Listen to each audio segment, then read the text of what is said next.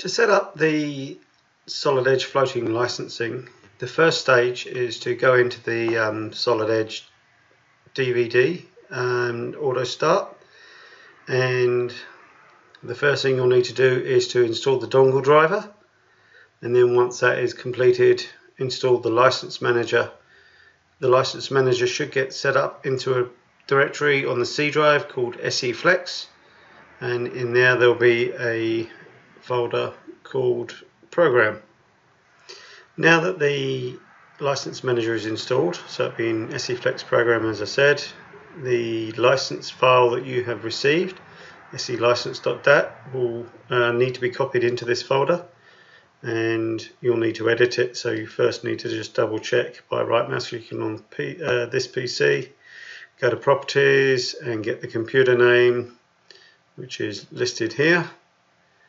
And if you edit that license file in a notepad, you need to change the bit that says this host with the name of the computer, and then you save that.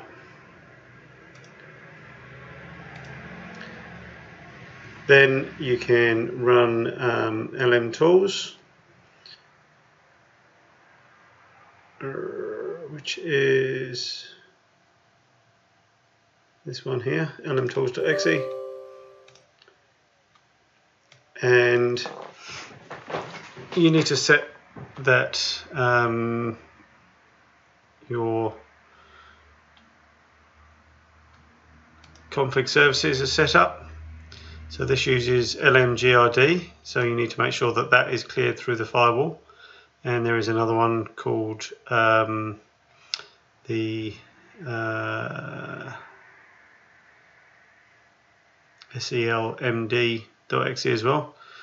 They need to be allowed through the firewall, which I'll show you in a minute. You need to make sure that the server is set to start on power up and that you want to use services. So you need to also make sure that configuration using services is set up here. This should point to the file that you've just edited, and if not, you can browse for it, and then you save the service. Then if you move into the start stop reread, you can start server, and that should come up with a message saying that the license server has started successfully.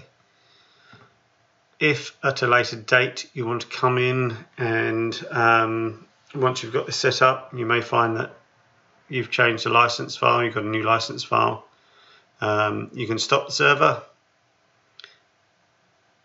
restart it, and reread the license file, and that generates all the correct information for you.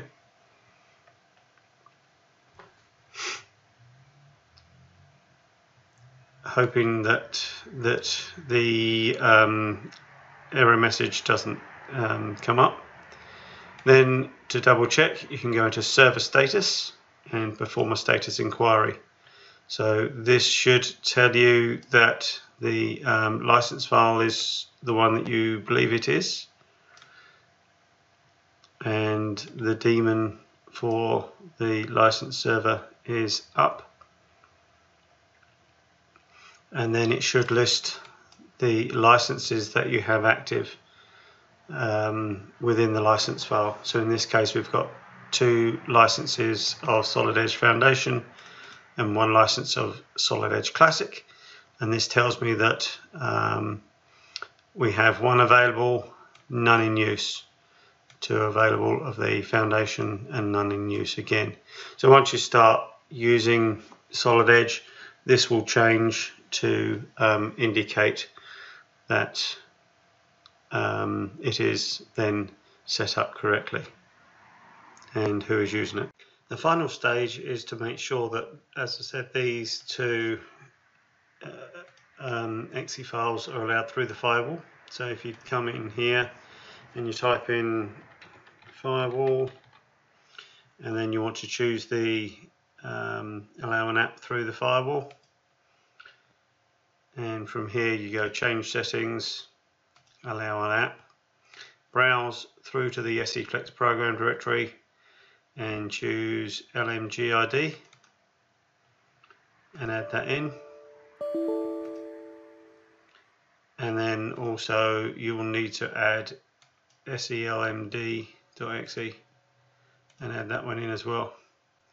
So these need to be public apps, and once you've done that you should be set to run the license file. So this license file that you've edited needs to be copied across to the client PC. You can run the Solid Edge license utility and say that you have a license file and point it to this file, or you can simply copy it into the program files Siemens Solid Edge preferences folder, and that then says that it needs to look at this server, so the computer name, and request a license file.